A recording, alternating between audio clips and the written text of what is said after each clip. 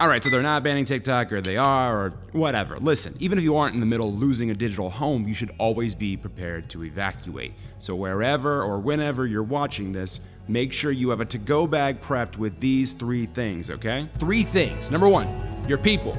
Whether they're mutuals or creators, if there's someone you like in this place, follow them someplace else. Even if it's not a site you like or use too often, you're gonna at least know where you can find that someone. I know you'd like to keep all the connections you've made in this place, but just start with 10 for now, and if you've got time, keep going. Number 2, the memories. If you have any old pictures, posts, videos, comments, I recommend you download them now. You are not gonna regret it, especially the ones that are less popular.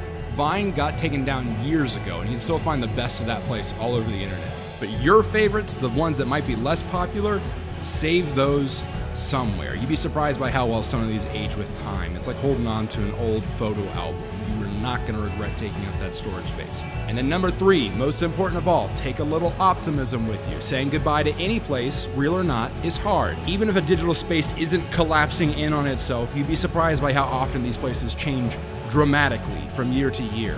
It never gets easier saying goodbye to a place or a moment, but it does get easier moving forward. As long as you're willing to keep looking for that next home, you're gonna find it. No, it's not gonna be the same. No, it's not gonna be as good, but it is going to be different. You're gonna find new things to love. You're gonna meet new people who are cool or even cooler than the old people. And you're even gonna keep running into those old people. But most importantly, you get to help shape that next home.